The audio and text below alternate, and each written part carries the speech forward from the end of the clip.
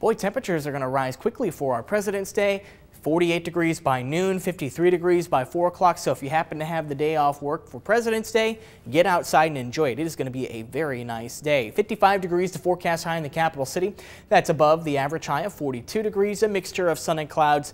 Winds initially out of the southwest, transitioning out of the west by late afternoon, anywhere from 7 to 15 miles per hour. We can see a few high clouds drifting in overhead on satellite imagery. There are more off to the west. They're a little bit thicker to the west, but as they move into eastern Nebraska, they start to thin out just a little bit. These are being forced by the terrain out west, and then they fizzle out by the time they get to eastern Nebraska. Kind of seeing a similar picture today. Just a few waves of high clouds at times. That is about it. I have seen some versions of Stormcast even suggest maybe a couple of isolated showers trying to develop in northern Nebraska, maybe sneaking into south central or southeast Nebraska later on tonight. I think these will be the exception as opposed to the rule. Most of us getting through today and tonight on a completely dry note. That may change heading into Wednesday, though. We have winter storm watches in effect for much of northern Nebraska, even winter storm warnings in effect for portions of the Panhandle. That's those pink shaded counties.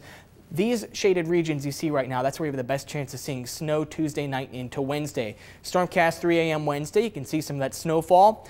It mostly remains off to the north. What I think may be an issue in southeast Nebraska is ice, maybe seeing some freezing rain development. I will say as well, this is a prime position for a dry slot to move in overhead, so that might be our saving grace in terms of ice accrual in southeast Nebraska, but nevertheless, a mix will be possible. And temperatures will certainly drop. 36 degrees on Wednesday after 2 days in the 50s, and then 18 degrees for a high on Thursday. So it's going to get a lot chillier to close out the work week. Starting to warm back up on Friday, though, a high near 27 degrees, maybe a small chance to see some light snow.